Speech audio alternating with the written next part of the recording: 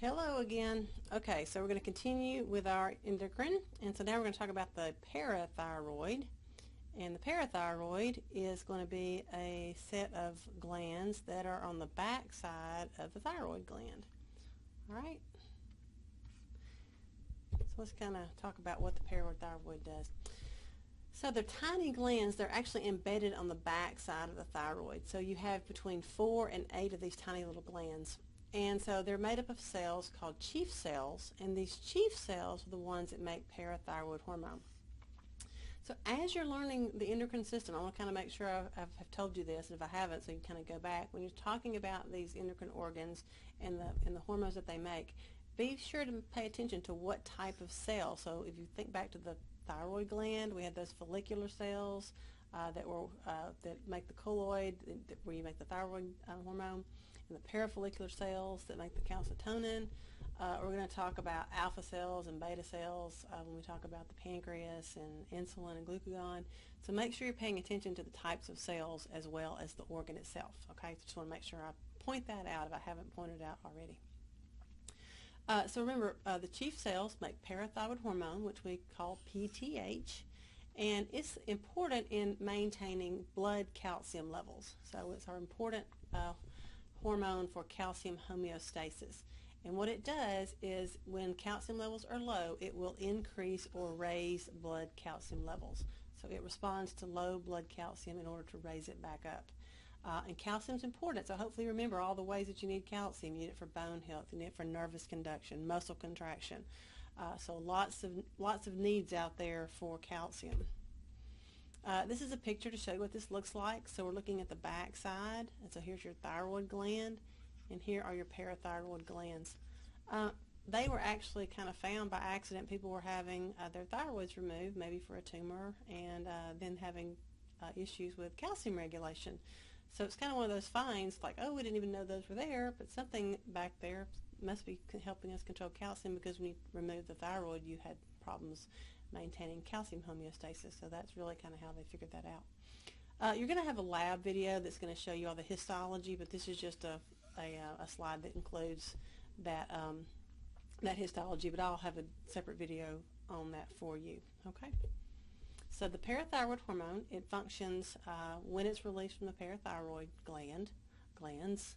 It's released into the blood, and it will cause the target, which are osteoclasts, to digest bone. Remember, your osteoclast will break down bone, and they will dissolve that matrix, which will release calcium into the blood. Okay, that's one of the things it does. It also works by enhancing calcium reabsorption in the kidney. So we can enhance calcium reabsorption and secretion of phosphate by the kidneys.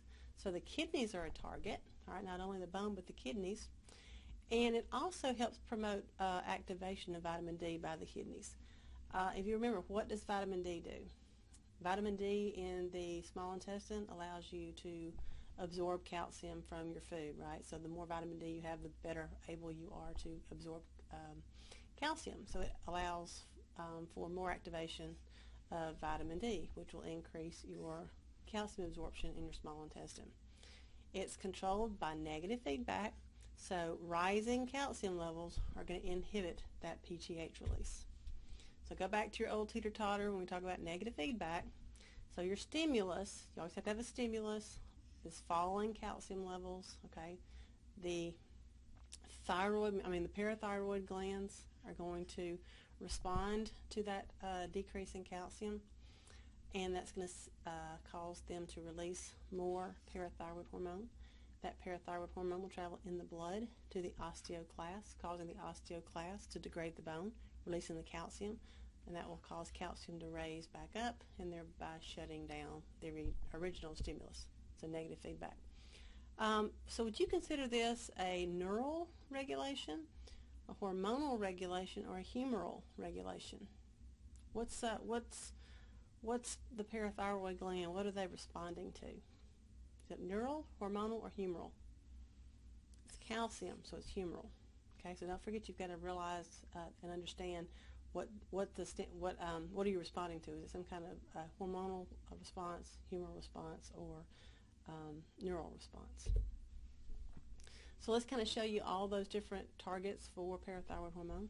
So a stimulus, low blood calcium level, causes release of parathyroid hormone from the parathyroid gland.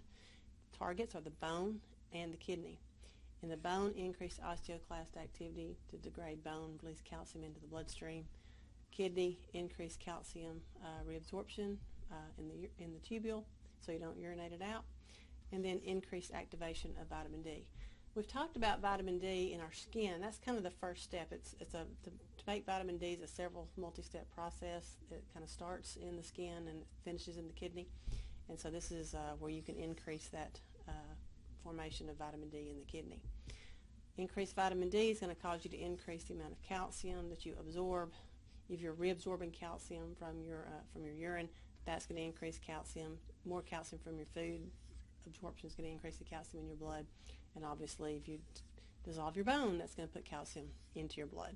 So those are the effects of the parathyroid hormone on the kidney and the bone and the intestines. All right. So the target's not really the small intestine. If you think about the target is it actually binds the kidney.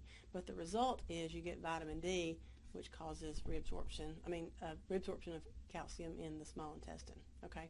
So I just don't want you to get confused.